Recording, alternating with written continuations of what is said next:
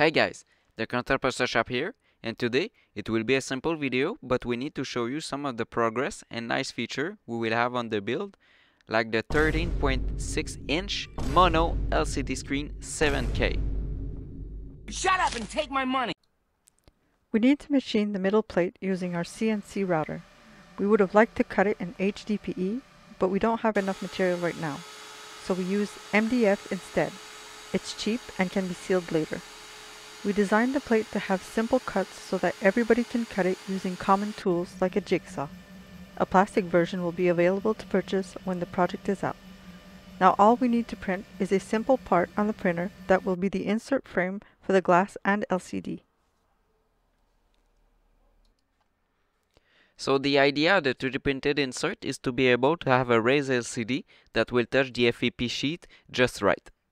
The printer is modular, so you can choose any LCD you want, but not every model will have the same thickness. On the representation here, you have the VAT, the middle plate that we cut in MDF, the 3D printed insert frame, and the screws. In green, the spring. In our case, we use thick foam tape that act like spring materials. Finally, the glass and LCD with the FAP sheet on top.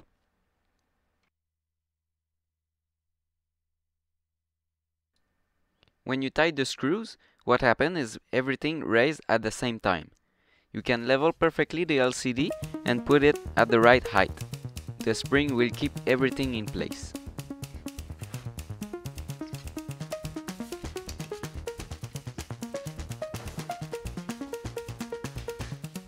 .3mm glass is used to support the LCD. But we have found during the test that 5 or 7mm will be better.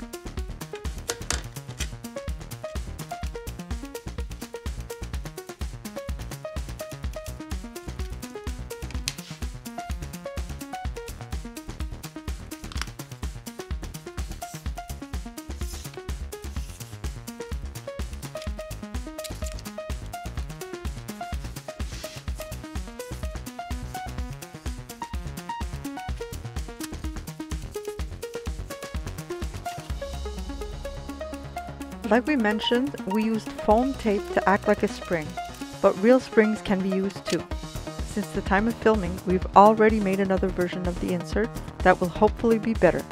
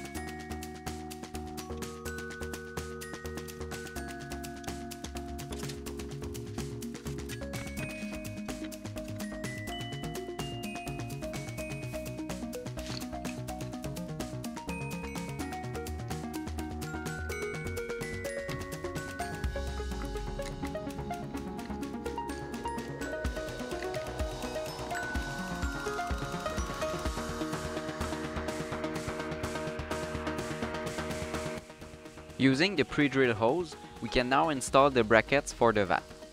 Before tightening the screw, we can align everything for a perfect fit.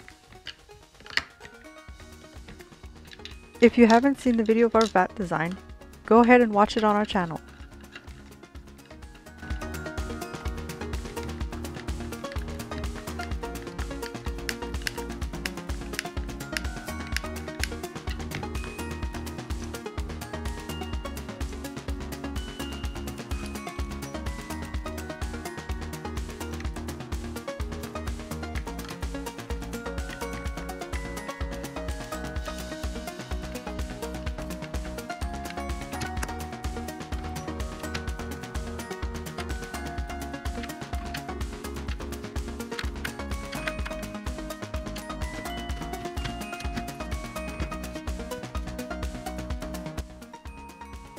Now we can install the middle plate into the frame, but not with the screws yet, because it will make it easier later to work in the electronic compartment.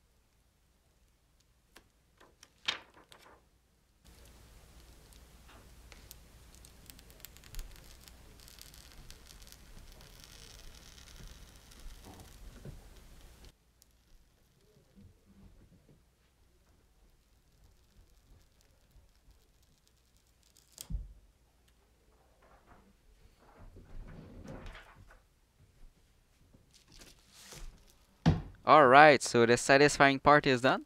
So you have seen me cleaning everything before installing the LCD, because you know you don't really want to have like fingerprints or dust on your glass or LCD. Nice thing to know with these screens is they already come with a protective film on top, because you really don't want to mess with your new $500 LCD.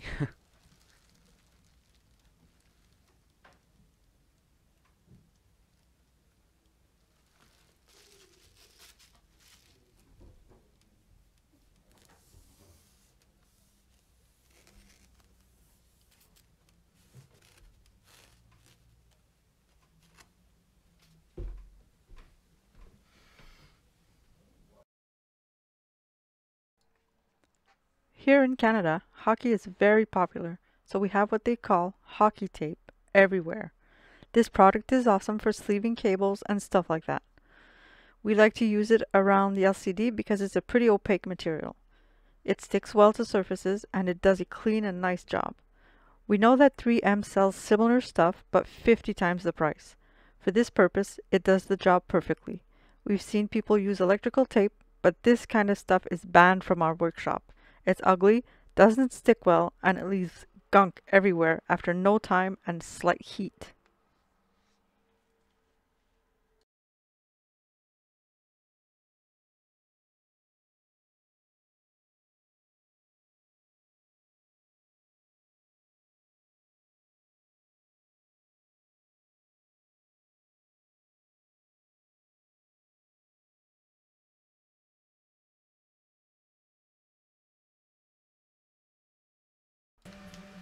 Now, the only thing we need to install is the inductive probe. Some people like the photosensor more because they are more precise, but with our early testing on the prototype, we never had issue with it, so we stick with the inductive probe. Note that the Prometheus control board will support any kind of limit switches that you want to install. So it's pretty much it for today's video. Don't forget to like and subscribe to see more of this project and other cool stuff. We have a Discord server for the Prometheus that you can talk with us and others. So yeah, thank you so much for watching, and be ready for the official release of this machine very soon. Bye!